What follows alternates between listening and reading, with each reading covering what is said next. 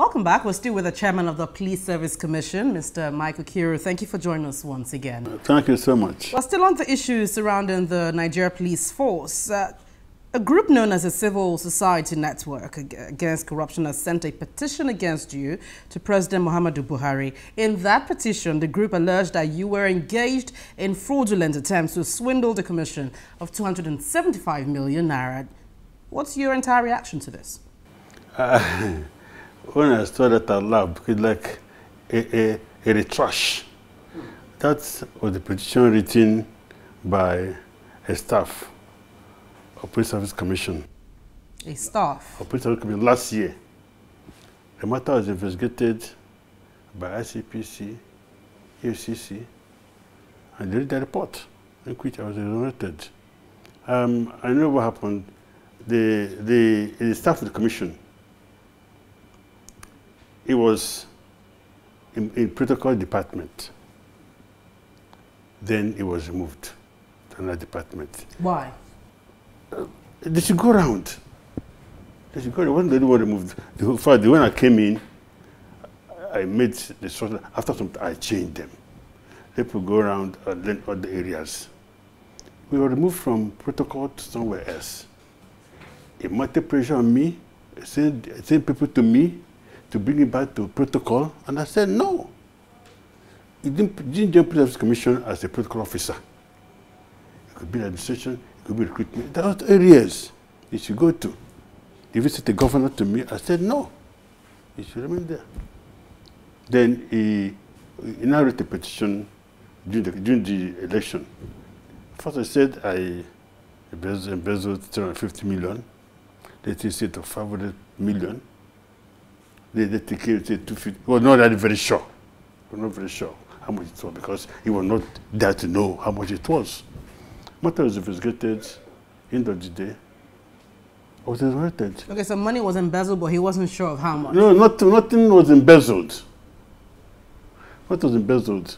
The money was meant for the staff going to monitor the police during election. Part of the money was for GTA and other things. Unfortunately for him, he thought that the money was in the account. So what he did, he connived with a journalist, saying that if they tried to blackmail me, I could get the money. I understand he wanted to wait. He needed money for wedding. So he got the journalist to tell me, oh, you got 250 million naira from government, you embezzled the money. But the money is in the account. What money could he have been referring to? He was referring to this money given by government to Police Service Commission for monitoring of election, conduct of policemen during election. So the money was in the account. Police Service Commission project account. The money, this money was there, which when ICPC investigated, the money was there. Not the money taken by anybody. Apart from the one given to them, the remaining money was now sent back to government. How much was sent back to the government? I think that about 133 million, 131 million was the money sent back to government. It was in the account. Nobody touched any money at all.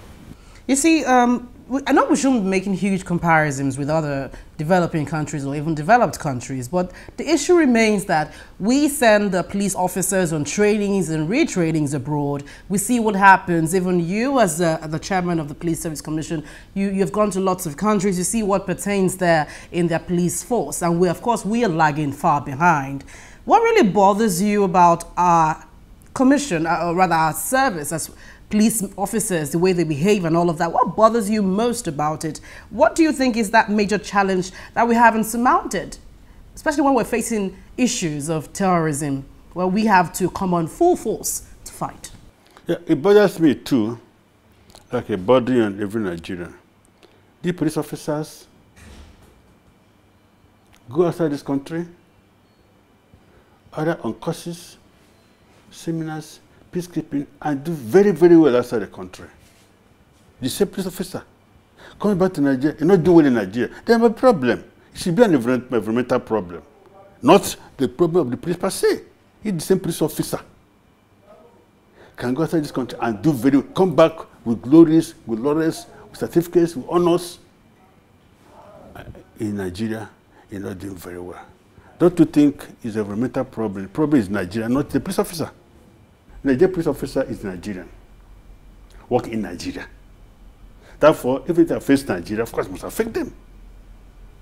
So you cannot divorce a part of an organization from some organization. It's a set.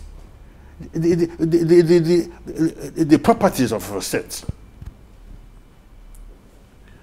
How do I put it? The properties of an organization must also find in a member of that organization. So I'm not trying to isolate Nigeria police from corruption, but I want to say that the society itself is responsible for what is happening in the society.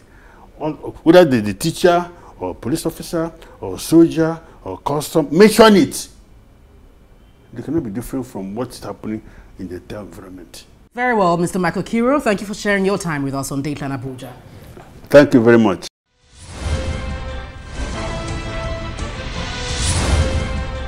Well, thank you for your mails as always. Keep sending your views and comments using your email address and Twitter handle on your screen. Let us know anything happening within your locality, especially if you're in the nation's capital. Now, don't you forget, you can view the program on youtube.com/channelsweb/videos. Make your comments after viewing any of the videos. And don't forget to include your name and location. Thank you for watching this week. I'm Gloria Umezuke. See you again.